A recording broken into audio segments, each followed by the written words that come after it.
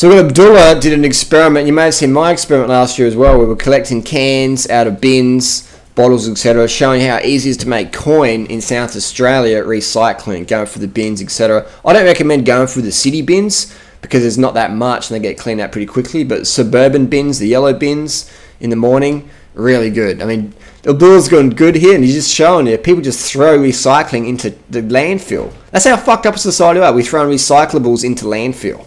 It's fucking crazy, man. Cunts can't even put a fucking recyclable can in a fucking yellow lid bin.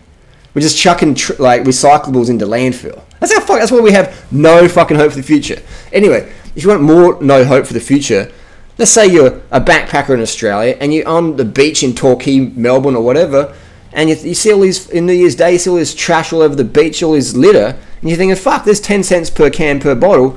If I fill up my van or big bag and then travel to South Australia with it, I can cash in on that.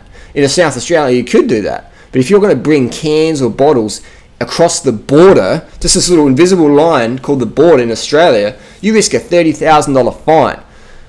Here you go, look at that. It's an offence to claim a refund on beverage containers purchased outside of South Australia. Even though this Sunkist can might cost me $1 in Coles in South Australia or $1 in Coles in Victoria or whatever's. If you bring it back to South Australia and try and get your 10 cents back, you risk a $30,000 fine. It's an offence. It's a criminal offence to bring your fucking Sunkist can across the border. Fucking crazy, man.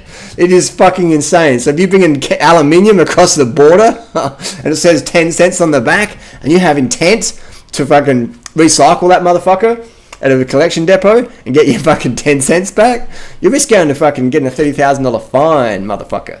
Isn't it crazy, man? It is insane. That's why we have no hope for the planet. No fucking hope for the planet at all. Look at this fucking stupid laws we have, even in Australia, which is a pretty fucking progressive place, man. It's the first world problem I'm talking about right now, but that's why we have no hope, man. We can't even agree in Australia about recycling fucking cans. And South Australia leads Australia. About 80% of these fuckers get recycled, go back to the depots. That's pretty fucking good. And the rest of Australia, we just fucking throw them in the waterways, throw them in the beaches. You see it all over the place. South Australia, man, if you see cans and bottles on the ground, they're going to be getting snapped up real quick by all the people who are doing what Abdullah and myself have done, collecting cans for cash. They get snapped up real quick.